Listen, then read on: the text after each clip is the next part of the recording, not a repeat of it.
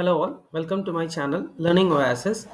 In this video, we are going to see how to create a dynamic drop-down list. By dynamic drop-down list, I mean when you add a new entry to the list, it should automatically show up in the drop-down. So let's see how to do it.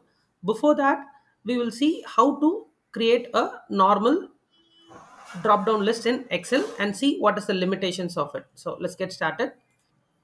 If you haven't subscribed to my channel, please go ahead and subscribe it. So this is where I want the drop down list. So I'm going to the data tab and then click on data validation, and here I will select list, and in the source I will select the values that needs to be displayed. So we are done here. So if I click on this drop down, what I will see is the list of options that are here. We have 5 different options and all those 5 are displayed. So what if I add another option, a sixth option? So now I have added a sixth option, but if you go to the drop down list, that will not be available. So if you want to add it again, what you need to do is again, you will have to go to data validation and then edit the range there.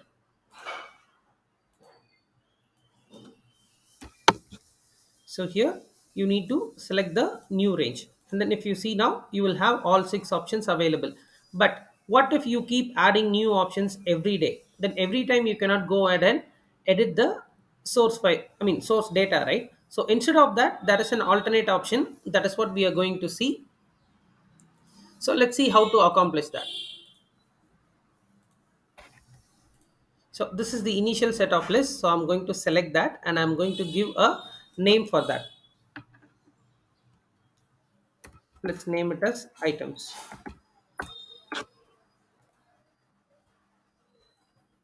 So once you do that, again select the data and confirm the name has been changed here.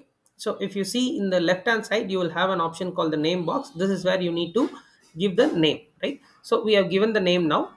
Next thing, I need to select the same range and then convert it into a table. The shortcut for creating a table is Control plus T. So hit OK. This will get converted into a table. Okay. So now we'll have to add the data validation. So click on data validation and here again select list. Now instead of selecting the range, we are going to give the name now. So the name we selected was items, right?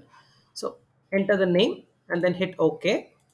So now if you see these 5 options, whatever we had, basketball, volleyball, cricket bat, stumps and gloves, all these 5 options are available. Now I'm going to add another extra one. Let's say helmet.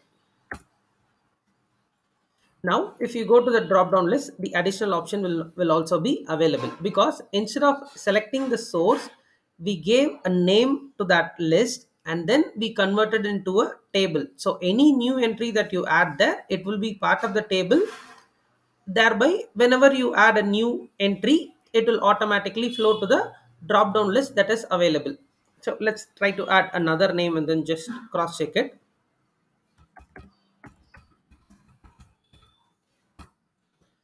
Again, this is included as the part of the table. Now if you see, the new addition has been added here. So this is how you can accomplish creating a dynamic drop down list wherein you need not change the source every time you add a new entry. So I hope this video was helpful. So in the next video, we will see how to create a dependent drop down list. Thank you all.